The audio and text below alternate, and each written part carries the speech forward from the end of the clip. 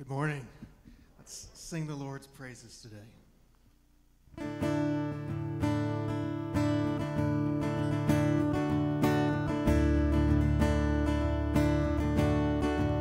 In your name.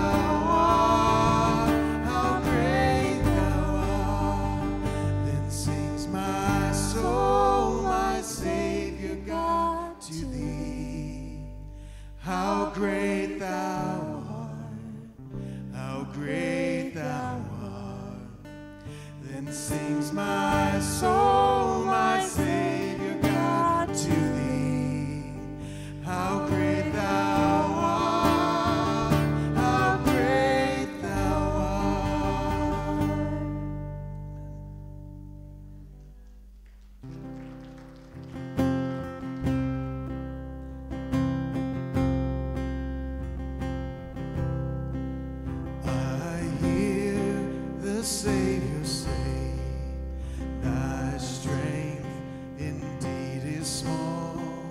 Child of weakness, watch and pray. Find in me thine all in all. Jesus paid it all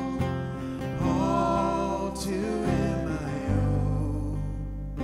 Sin had left a crimson stain, he washed it white as snow.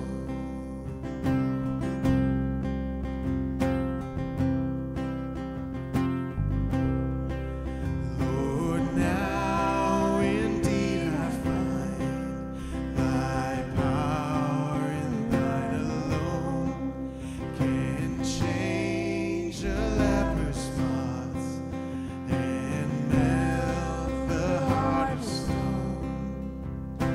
Jesus paid it all to him I owe. Sin had left a crimson stain, he washed it white as snow. And when before the throne I stand incomplete, I'll lay my trophies down, down at Jesus' feet. Jesus paid it all to him I owe. Sin had left a crimson stain, he washed it white as snow. Jesus paid it all to him I owe. Sin had left a crimson stain, he washed it white as snow. Amen. And you may be seated. Just before the message this morning, Joy Williams is coming to minister to you in song.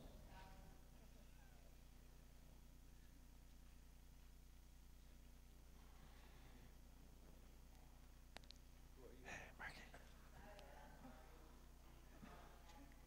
Gotta sing. Go sing with Joy.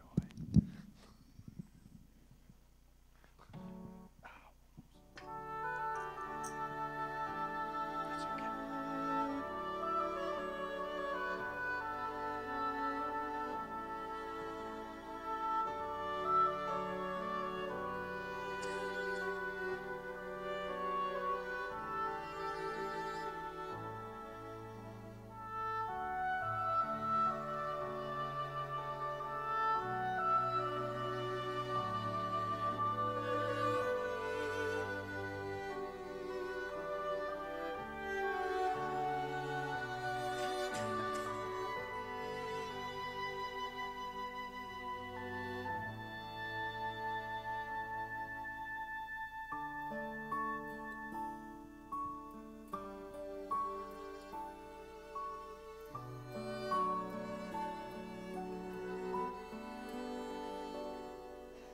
Holy Spirit, living breath of God, breathe new life into my willing soul.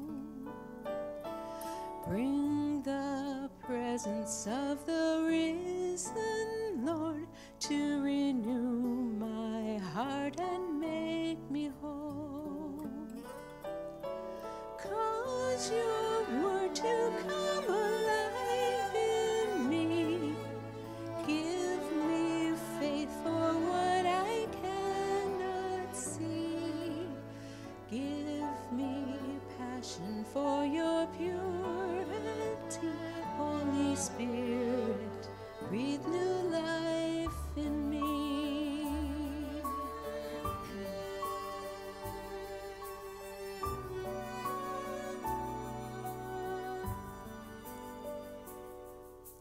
Holy Spirit, come abide within. May joy be seen in all I do.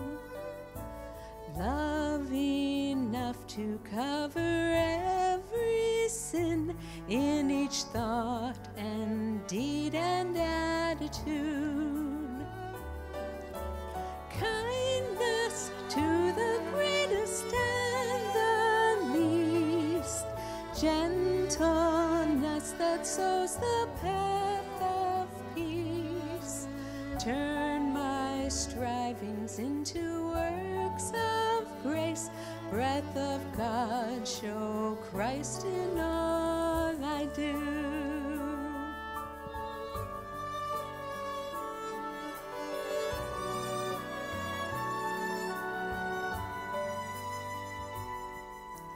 Holy Spirit, from creation's birth, giving life to all that God has made. Show your power once again on earth, cause your church to hunger for your ways. Let the fragrance of our prayers arise, lead us on the road of sacrifice, that in unity the face of Christ will be clear for all the world to see.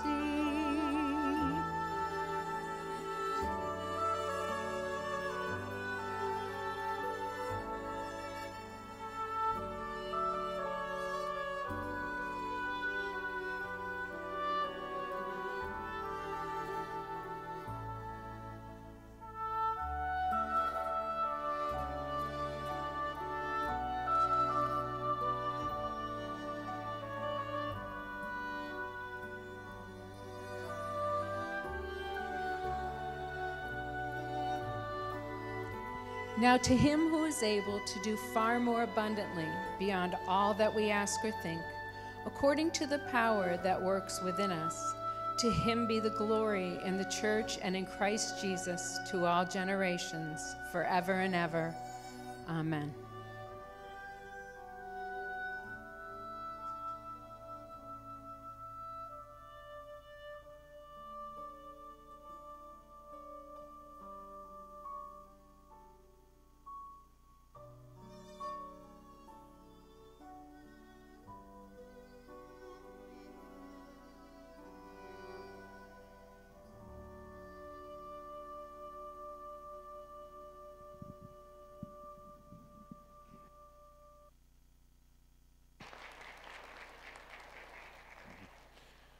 Thank you, Joy. Before we look into God's Word this morning together, and we will be talking again today about our heavenly citizenship has its hardships. We didn't get very far last week, or not too far out of the introduction, but that doesn't surprise you, I'm sure. So anyway, if you would continue to remember Shirley Masters in your prayers, Sean Smith's mom. She has been on a slow journey home to meet the Lord, and that day is coming soon, getting weaker by each day, but rejoicing in her Savior. Pray for Bob and Shirley, and also for Sean at this time as she transitions home, and we know that she greatly appreciates all of your prayers and all of your thoughts.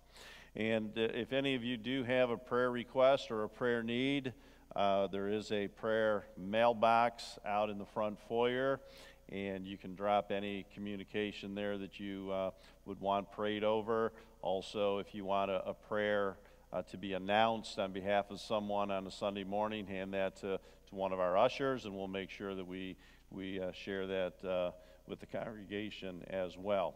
We're truly needy people, are we not? And God is a great God and a merciful God, a healing God as well. And so we look to Him, the author and finisher of our faith. So a heavenly citizenship has its hardships. And the longer you've been in Christ, here. If you know him this morning, I'm sure that you can say amen to that. Sometimes the Christian life, the Christian road, is not always the easiest. It is the most blessed, but it is not the easiest. It's blessed because God walks with us. He never leaves us or forsakes us. But sometimes the journey is tough because it's in a world that is no friend of grace. By the way, you have brothers and sisters across the world that are suffering for His name's sake and under persecution, things that you don't see typically on the news channels. Brothers and sisters worshiping underground, their lives taken, martyred for the cause of Christ or the things of God. In America, we are truly blessed that we have religious freedoms, that we can speak freely. It doesn't mean that's a given, doesn't mean it's always going to be that way.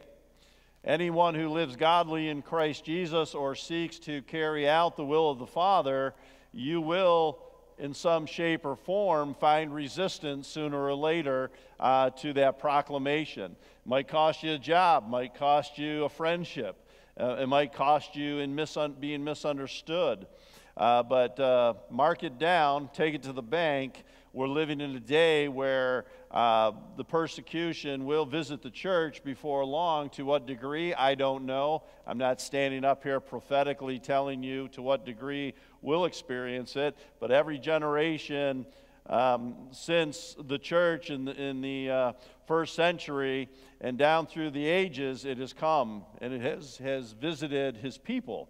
And so we talked a little bit last week about functioning as citizens of heaven while we are residents here on earth, and there are earthly values, there are earthly views, there are earthly and secular ways to look at life.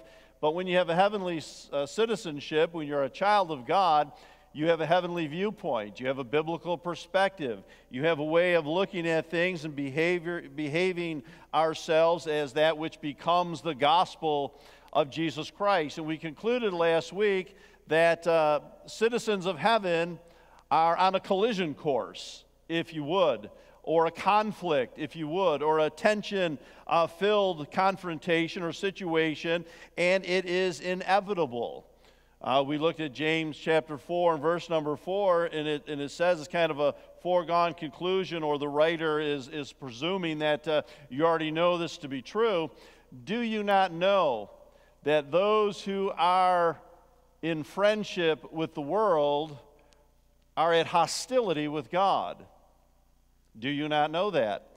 And so James was talking to believers who were converted out of Judaism, and he was talking to people who knew firsthand what that persecution for standing for Christ is all about. And I want to share with you this morning that we indeed are on a collision course. Your views as a believer, as a child of God, your viewpoints, your perspectives, your values do not mesh with that of the world. And so that collision course is inevitable, and it brings tension, and it brings a distinction about where we align. Last week we looked at the book of Colossians as well. Set your minds on things that are above and not things that are here on the earth. Set your affections on things that are in heaven and not on things that are of the earth. And you know the passage of Scripture, very familiar to all of us, if not most of us anyway, 1 John chapter 2, beginning with verse number 15, and do not love the world. And when you talk about the world, you're talking about the world system. Okay, you're not just talking about the physical world, you're talking about its value system, its viewpoints, its agendas, things that are out there in the world that are different than those who align themselves with the name of Christ and stand for the things of God. Now, it doesn't mean that Christians are to go isolating themselves off into a cave somewhere and as I said last week, sing kumbaya with each other and hug one another and have all the fuzzy feelings and wait till Jesus returns. No, we are in the world, but we are not of the world. Our citizenship of heaven is lived out as residents of the earth. And so we are to have a godly influence, intentionally living and serving and being the light of the world. And that is where the opposition, and this is where this collision course comes from. Men who live in darkness or do things in secret do not want the light of God's illumination to expose their evil ways. And so, of course, they're going to be against those who are walking in the light as the children of God. And so that opposition has always been a part of humanity. It's always been a part since the things of God were on the scene, and that has been forever. So do not love the world, nor the things that are in the world. If anyone loves the world, the love of the Father is not evident or is not in him. For all that is in the world, the lust of the flesh, the lust of the eyes, and the boastful pride of life is not from the Father, but is from the world. And the world is passing away, and also its lusts, but the one who does the will of God lives forever. And so there's a distinction there, is there not? We're in the world. We're aliens in this world. This is not our home. We're just passing through. We're on a temporary time duration, if you would, and it has come to pass, but it has not come to stay. And so, by the way, you're going to die. You're leaving this place, one way or the other. I've seen married couples, they tell me all the time, we have a pact kind of thing. Well, the pact is that we're going to go out of here together. I said, well, I haven't seen that one work very well unless circumstances occur. One of you are going before the other. And I'm not trying to be doom and gloom here this morning, but what I'm saying is that the older you get, the more your body talks back to you, the more experiences you have in this life. The Bible talks about the body's groaning and longing. It's kind of like in that earthly tent, if you would. Tents wear out. You take a tent camping, they're fine until it rains. And then it's over with, That's why older people don't tent camp too much. We get up on cots, or we go to the cabin, or we go to the Hilton, or we call it camping. So all these kind of things.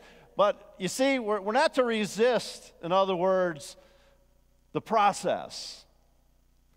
The more you let go of the things of the world, the easier the transition becomes. I remember Ron Allen before he went home to be with the Lord. His son in Pennsylvania, he was a coroner or an undertaker or whatever you want to call him, and he had those different positions. And Ron told me at different times, he says, I worked with my son at different times, and he lived in PA for a while, he and Lorna, and he said, I saw the science. And I don't know how much clout you put on this or whatever, but it made sense. He said, in embalming, the embalming process. I mean, this wasn't even near my notes. So anyway, kind of thing. Bonnie started it with the cinnamon tabs over there. So anyway, but he said, I was able to witness the embalming process, the biology of it and the science of it. And he said, I knew people who personally came in with their loved one who had passed, and I knew them to be the children of God. I knew them to be believers. And he said, without exception, that whole process seemed to go a whole lot smoother with those who were of faith in comparison to those who were not. Little food for thought this morning. So anyway, and you see it. You see it. I've been by the bedside of a lot of people who have been called home, and that's part of the pastorate. That's part of shepherding. That's what takes a toll on a pastor. I do life with you, love you, and been through that over the last 33 years, saying goodbye to a lot of people that I've loved and have ministered with and have done life with, and you've called me to those bedsides, and I can remember Mary Bertani telling me one time when she was passing, she had liver cancer, and she said, and she was a pretty straightforward lady, she didn't mince words with you. She was the same one who called me out in church one time and said, Ron, quit praying for all the ones who are sick and start praying for the caregivers, would you? So, but I remember going to Mary's bedside when she was passing away. She said, let's get one thing straight. I had just walked through the archway of the door, coming in. She said, let's get one thing straight. You do not pray, Ron, for me to be healed or to stick around here.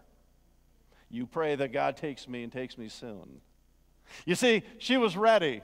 She was longing for heaven. We sing about it, we preach about it, we talk about it. And your longing for heaven is where you start seeing the separation from, instead of all your effort and energy is going to fit into the world and its system, it's living for God and knowing that it's temporary and it's transitional at best, and at the journey's end, you're going to be home one day.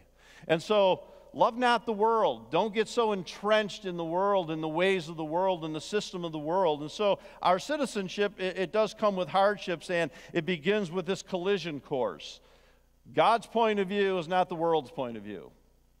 Just simplistically putting that, and you could get into that whole dialogue and that whole discussion. So last week, if you recall, we were talking about how did the early church cope with persecution. Well, they coped with persecution with this mindset that we're talking about. That's how they dealt with it. You know, we can really get sucked in, can't we, into the woe is me's of the day and the political scene and how things are just going. How can God possibly be in control when this world is in such a chaotic spin? How can God be in control with all of that? Let me share with you. He is in more control today than we could ever imagine. He is in more control in his timetable and his plan. They're right on track, and it's working out just perfectly.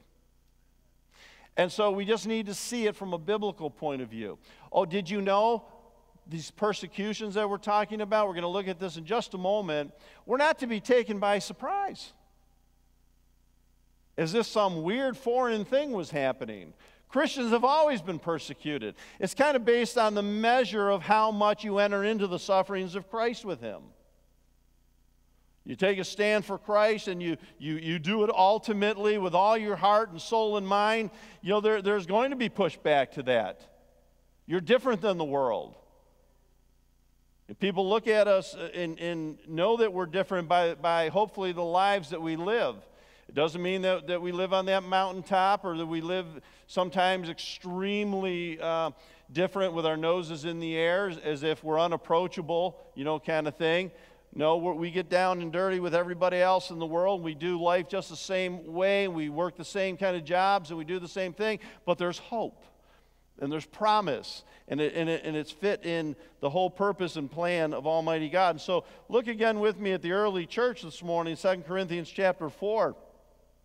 And it says, but we have these treasures in earthen vessels so that the surpassing greatness of the power will be of God and not of ourselves. And here is how they handled persecution.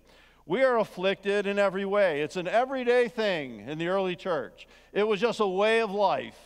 You know, who's going to throw a stone at us today? You know, who's going to crack the whip against us today? Who's going to persecute us today? It wasn't out of the ordinary. It was very common. The American church has gone quite extremely away to forming a comfort zone for believers where we have our little cocoon here, and, you know, we do sing the kumbayas, and we like to be sheltered, but we have been saved that we might serve him.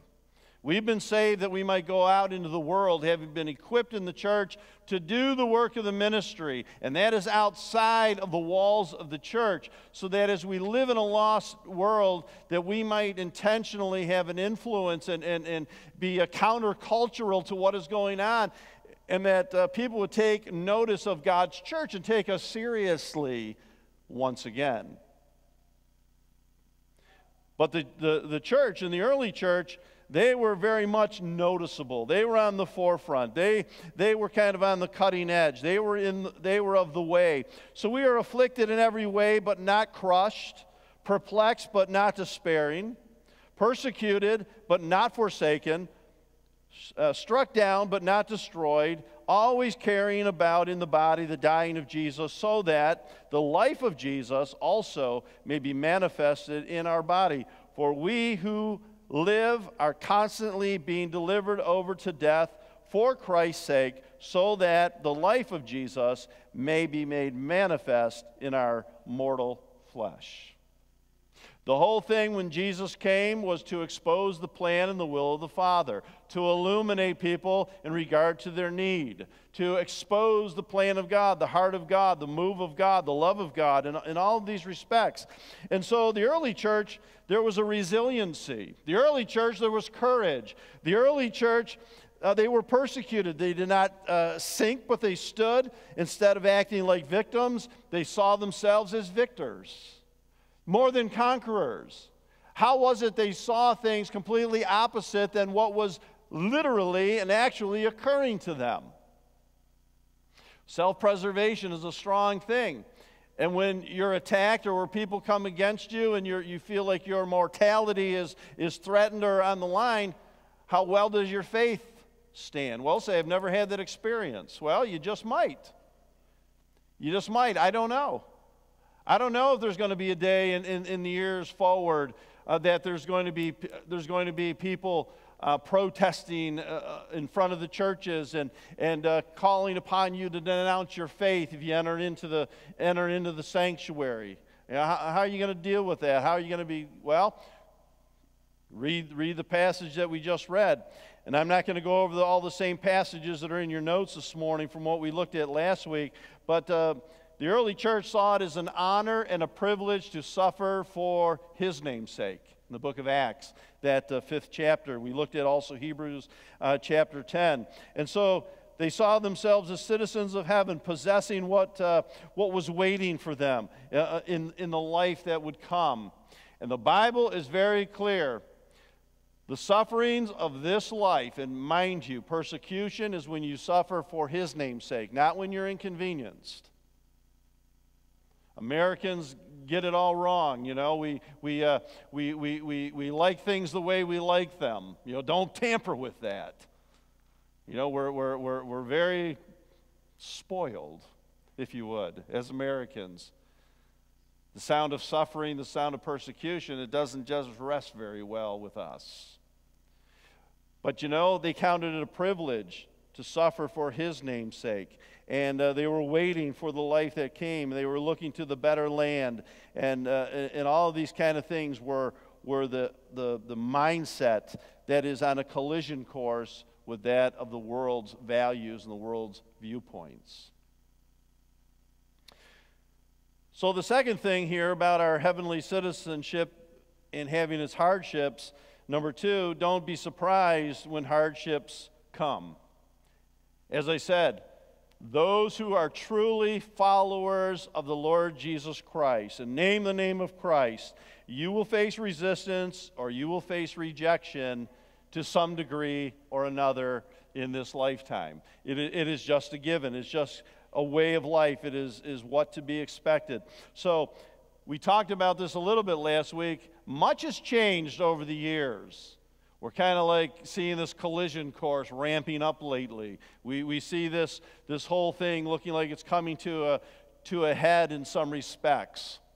And a lot has changed, but one thing that hasn't changed, those who stand for the will of God in an evil world will be persecuted. 2 Timothy, in that passage of Scripture, and by the way, 2 Timothy, or Timothy himself was under the tutelage of the Apostle Paul. He was getting ready to pass the mantle to him, and he was saying, as a good soldier in Christ, you need to take a stand.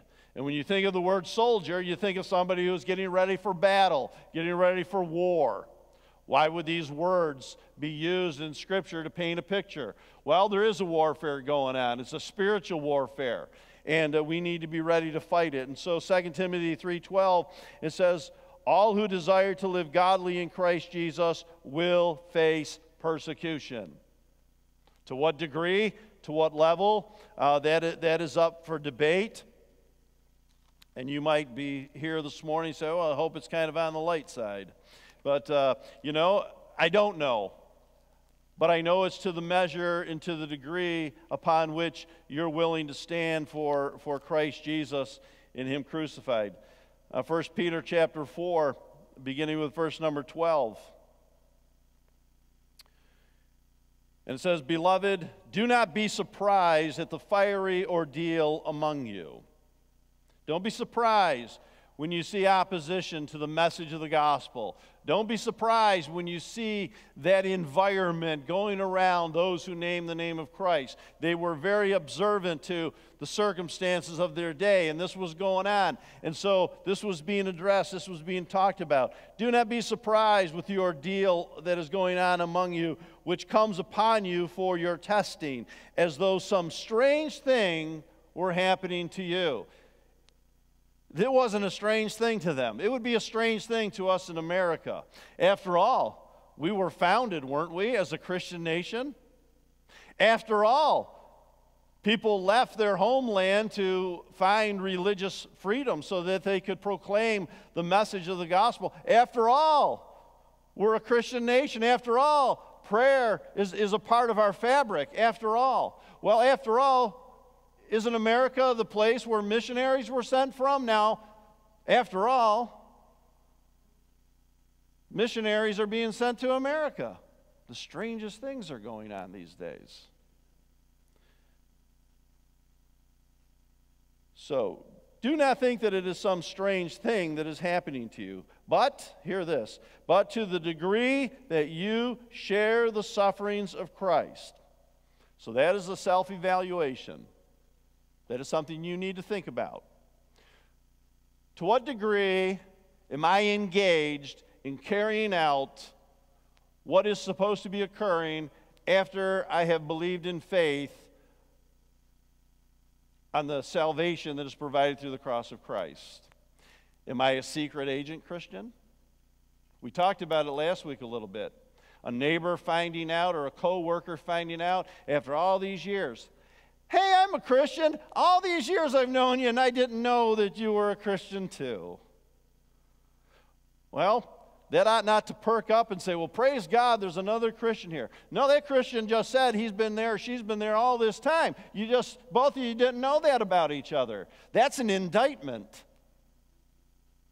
That's not something you should applaud. That's an indictment. And we need to own that as the children of God. So, again, it says, but to the degree that you share in the sufferings of Christ. That's kind of the level of which you live out Jesus, that you're going to experience opposition. Now, it doesn't mean that you're going to get beat up every time you share the name of Jesus. We're still in America, and praise God, America is still the greatest land on God's earth. There's a lot going wrong with things in America. And you know where we can place it? Right at the foot of His church. Because we need to be these people. We need to be people who cause others who make laws in this land or decision-making to take seriously God's church. We're not being taken seriously because it's to the measure of how we live out our faith. And we need to live our faith and count it a privilege to suffer for His name's sake if it comes to that or if it takes that. But to the degree that you share in the sufferings of Christ. And while you evaluate that and while you understand that and you do not see that it is a strange thing that is happening to you, what are you to do? Keep on rejoicing. Isn't that a weird thing? Keep on rejoicing. You ever been in a conversation with someone and you're going through the same things that anybody else does, but they see hope, they see fulfillment, they see steadfastness, they see joy unspeakable and full of glory. Not something that you go around maybe even verbalizing at times, but there's just something about your countenance that you know that things are going to be okay. You don't know how God's going to do it, but He has it figured out because you've trusted Him in the past, you believe Him in the present, and going on into the future. You live the experience of your hope before a lost world. And you keep on rejoicing so that at the revelation of His glory, that returning of Jesus Christ, you may rejoice with exultation. And if you are reviled for the name of Christ, you are blessed because the Spirit of the glory of God rests on you. Make sure none of you suffers as a murderer or a thief or evildoer or a trouble meddler, but if anyone suffers as a Christian, he is not to be ashamed, but is to glorify God in this name. So, we talk about suffering, we talk about persecution, we talk about all of these things, but it's about the degree of suffering you experience based upon how well you live out Jesus Christ. Now, you can even live out the ways of God, and you can gain respect. Not that we deserve respect, but you know, I've had that happen to me too at different times, and you have as well. You can be in a situation and somebody you're in a conversation with is at polar opposites from you. And I'm not talking about how we get into political debates and discussions. That goes nowhere well fast at all. I'm talking about people will respect you when you live what you preach, when you live out what you say, when you demonstrate Christianity, when it takes on definition and meaning. It is something that is applied to your life, and it's not just something that you say and you preach at people, but you live out the precepts of God and the Word of God, and they have been on the receiving end of that blessing. You might get ridiculed in the workplace for taking a stand for Christ, but it's you who they will come to when they experience a tragedy. That is the proof of your witness. That is the proof of it. And that is then what you were persecuted about, standing for that message or proclaiming that message. That's when it comes to their realization that there are handles there, that there's something real there, that it's significant and it means something.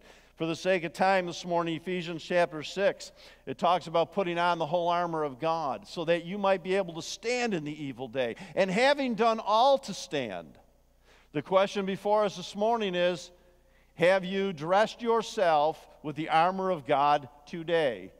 I knew other guys that I went to Bible college with. They would go through that routine symbolically every morning, putting on the armor of God, piece by piece, as it is described chronologically and as it unfolds in God's Word. They would do that literally in their dorm room every morning. They said, well, you guys are just a whole lot more spiritual than I am, you know, kind of thing. But, you know, it made sense. You learn it. It means preparing yourself so that when the unexpecteds come, you're not taken by surprise. God said they're coming. Why does he talk about an armor that is well fit for you and fashioned for you to wear if you didn't need it? Or the Word of God itself, the sword of the Spirit. And so we need to put on the armor of God so that we might be able to stand. And that question again is, have you done all to stand? And so lastly this morning, why does persecution occur? Why does persecution occur? Well, when Jesus commissioned the 12, he painted a very clear picture for them. He painted a very clear picture for them of what to expect, intentionally, not candy coating it or sugar coating it, about the dangers in a hostile world. And this is what he said in Matthew chapter 10 and verse number 16. You are being sent out as sheep in the midst of wolves. How clear could I be? And this is the point, folks. It doesn't mean that you go out in the world and people hate you, but people hate the message that you bear. I remember as a young preacher boy, college student kind of thing. It was part of our training, you know, but I knew what was going on in Falwell's camp down there. We can blitz the city here, and we can make it a requirement from the students who are going into ministry to go knock on the doors. You know, it's kind of a thing. You know, you're going to learn, but we're going to benefit, kind of thing. And you know, we were told under the instruction of that, say, don't take it personal when somebody wants to throw you off their porch. Well, I might take it personal when my body is hitting the ground or something, you know, and feeling that pain kind of thing.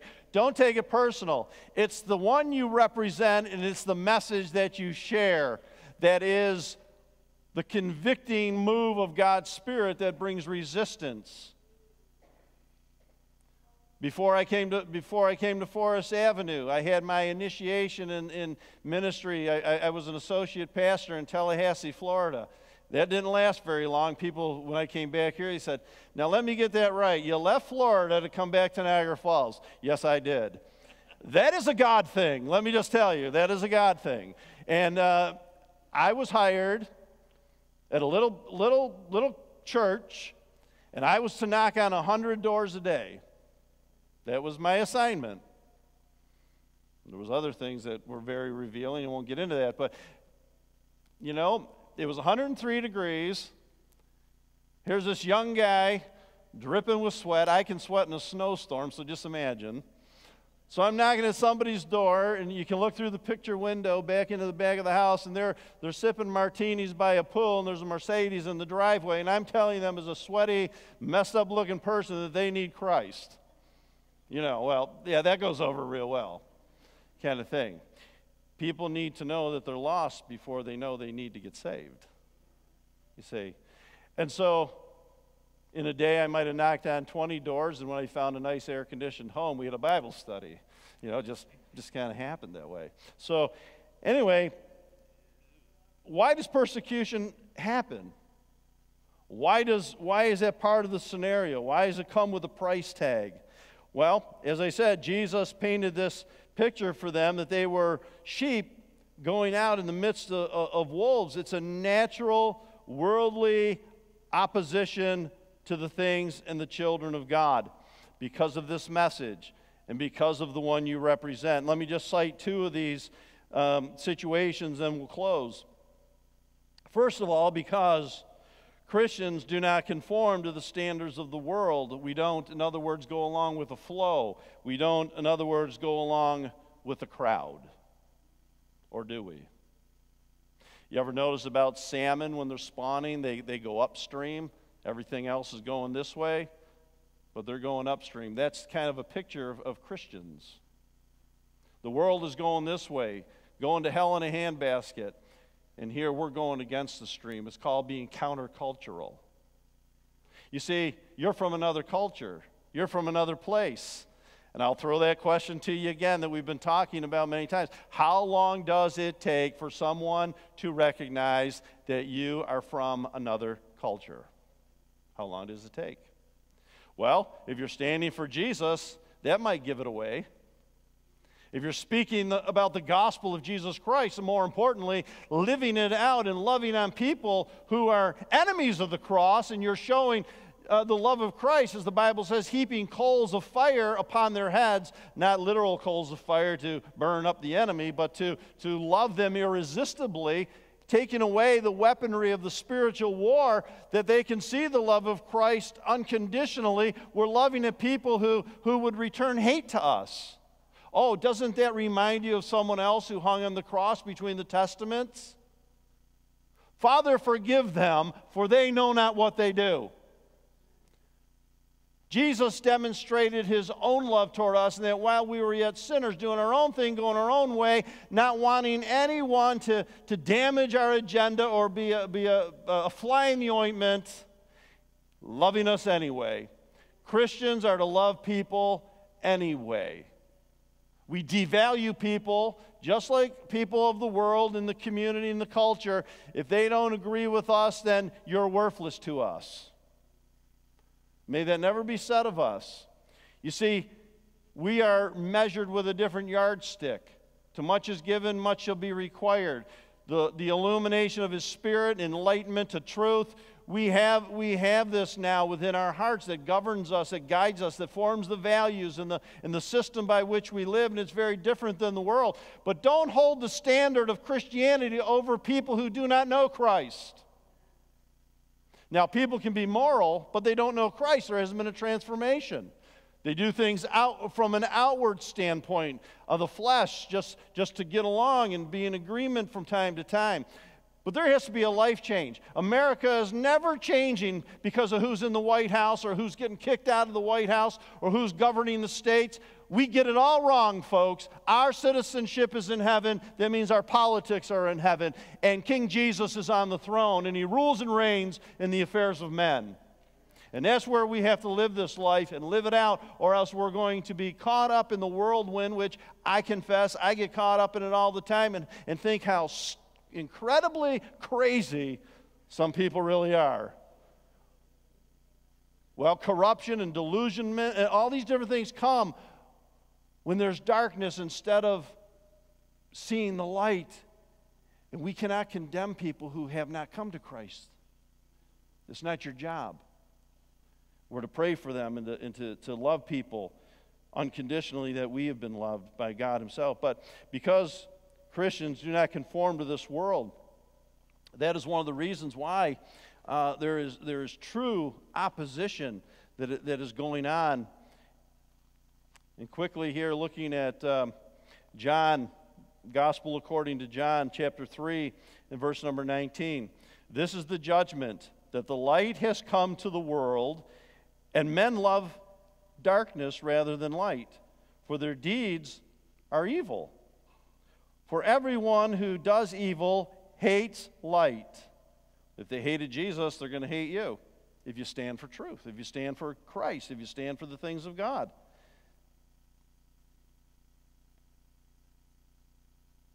For everyone who does evil hates light and does not come to the light for the fear that their deeds or his deeds will be exposed. But he who practices the truth, that's a key important word to get a hold of. Those who do not testify to the truth, it didn't say that, or those who embrace the truth, or use Christianity as a light switch when it's convenient, when I need it, or a religion of convenience, those who practice it.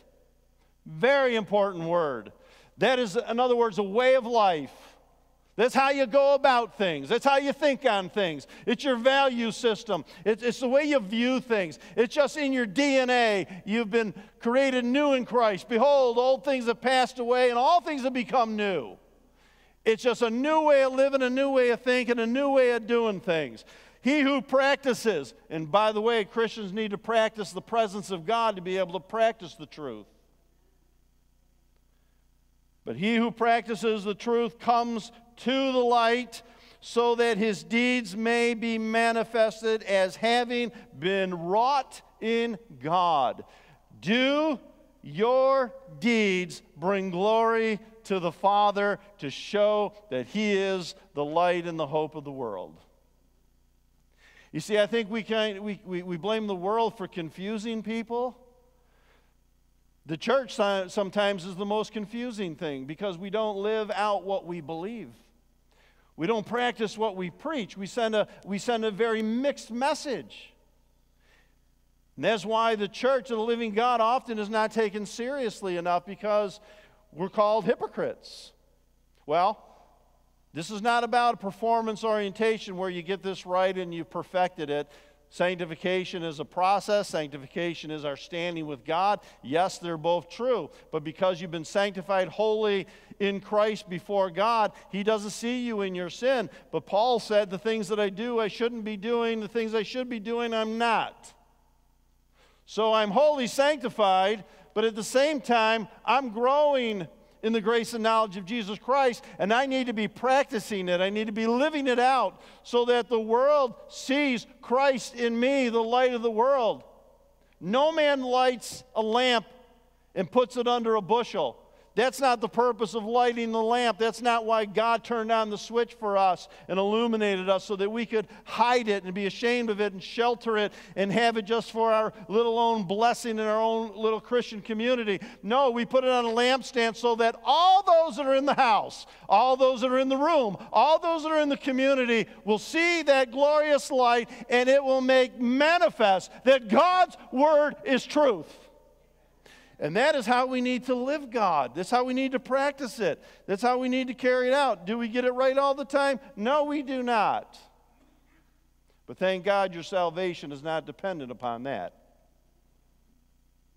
But he who practices the truth comes to the light, so that his deeds may be manifested as having been wrought in God. A second reason, real quickly, that persecution is a part of what we experience, what we go through, what we face, what is common, what we shouldn't be taken surprise over or about, is because Christians claim an exclusive message.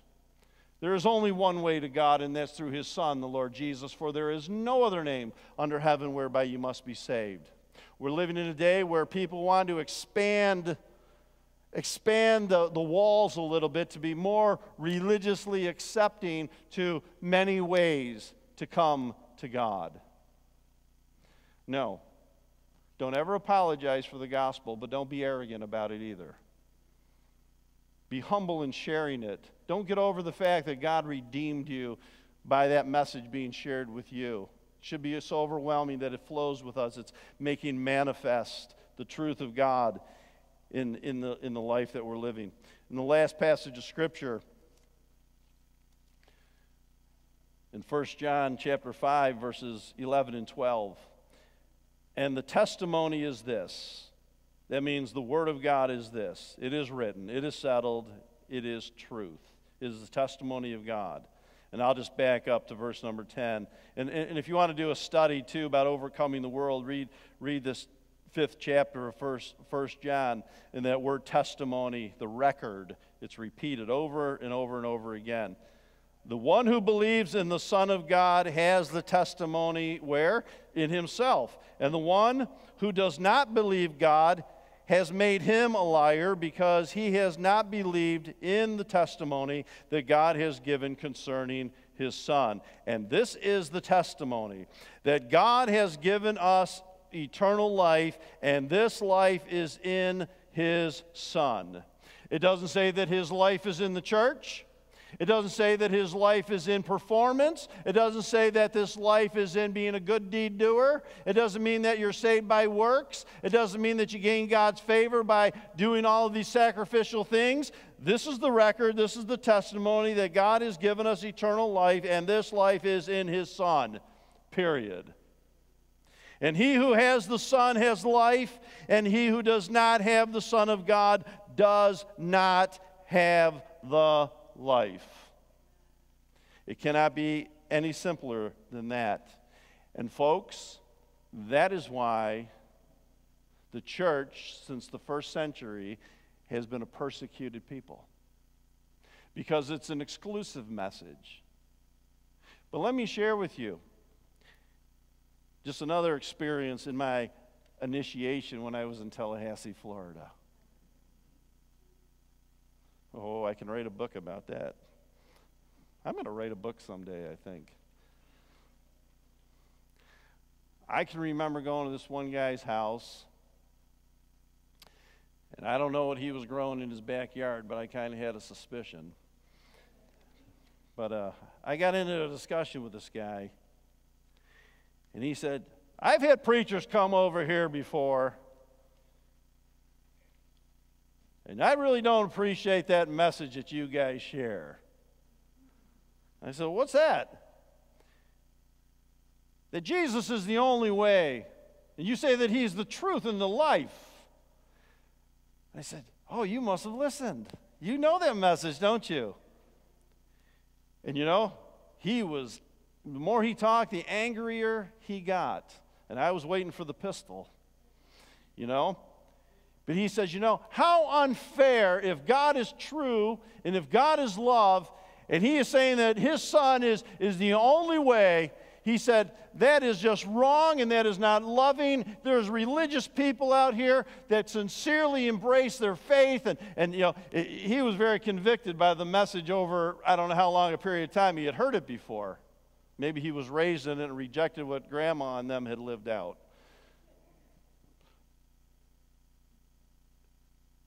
And I told him, I looked him square in the eye, and I told this guy, and it must have been God who gave me the response.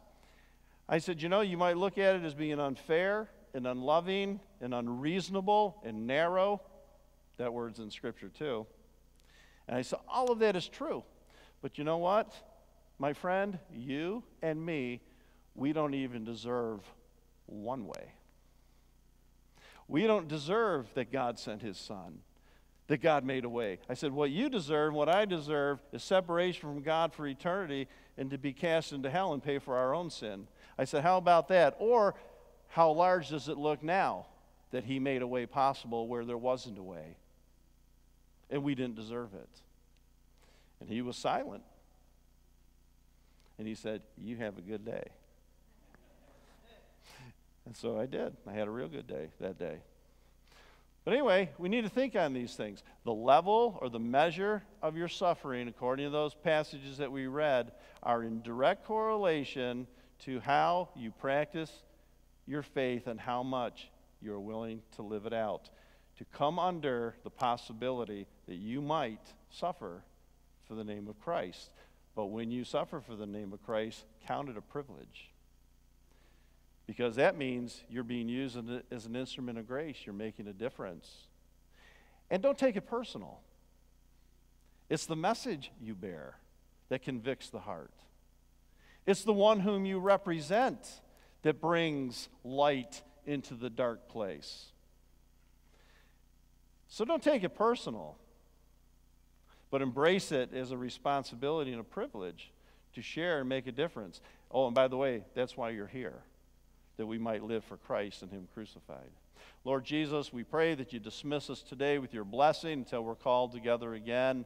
May we practice our faith, and that's living it out before a lost world that is no friend of grace, that needs Christ Jesus. We thank you for the privilege. We thank you for the honor. We thank you, Lord, that we're more than conquerors. We're not victims, we're victorious. And Father, we need to see things in a whole different light, in a whole different way, from the very heart of God, that one day eternity will reveal the impact of your church in this generation. And what a time for the church to stand. What a time for the church to live out Christ. What a time to be the hope of the world. What a time when there's confusion and chaos and corruption, that we might not be those who bring condemnation, but we would be those who would bring the message that states there is now therefore no condemnation to those who are in Christ Jesus. It is a message of hope, and may people see it in us as we live it before a lost world. And it's in Jesus' name that we pray and ask. Amen. And may God bless you.